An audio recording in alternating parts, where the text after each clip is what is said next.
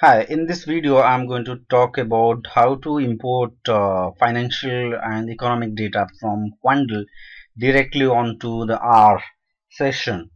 If I'm not familiar with what Quandl is, you can simply do a Google search Quandl.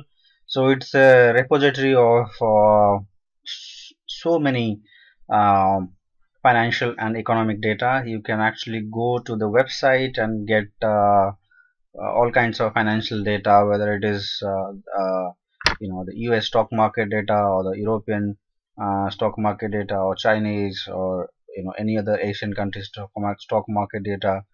You can also get alternative data, that means sales data, human resource data, and so on. So it's a repository of all kinds of data. Not all data are free, but many of them are free, and you can directly access the data from the website. But the good thing is that you can also get the data directly onto the R session or even the Python session. So I'm going to show you how to get the data directly to the R. You have Quandl library, so you need to first install this package Quandl. So they have their own package. So if you go to package and install, from here you can install Quandl, and once it's installed you simply have to call the library Quandl and then use it. So if you go down, you will find Quandl somewhere here, and then simply install them, and then um, I've already installed, so I don't need to install.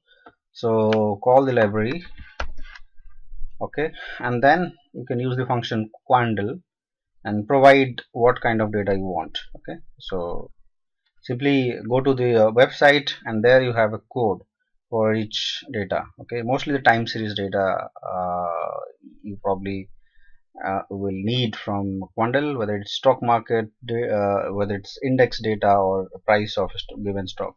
So they have a code, okay, for each company or index.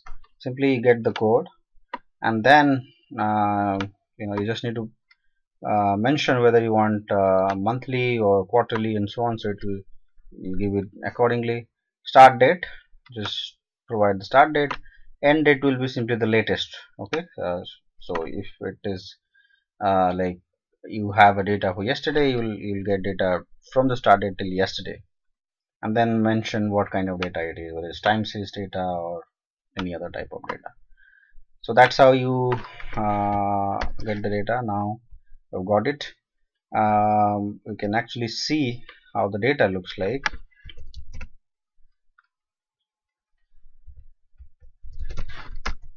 So this is the time series data, the stock price data. So you see that you have date as well as the stock price. Okay, sorry, it's the oil price, not the stock price. And then of course you can use this data for all kinds of things. We'll simply plot it. Okay, so we'll do a simple plot and see time series, the oil price data, which is the time series data from 2010 to 2018. So that's the way you can get time series data from Quandl, and this is real data, not the simulated data. So you can do your research on this data and make conclusion out of it and write your report, a conclusion about different situations. So it's not simulated, it's not humanly created data, it's the real data. So that's a good thing.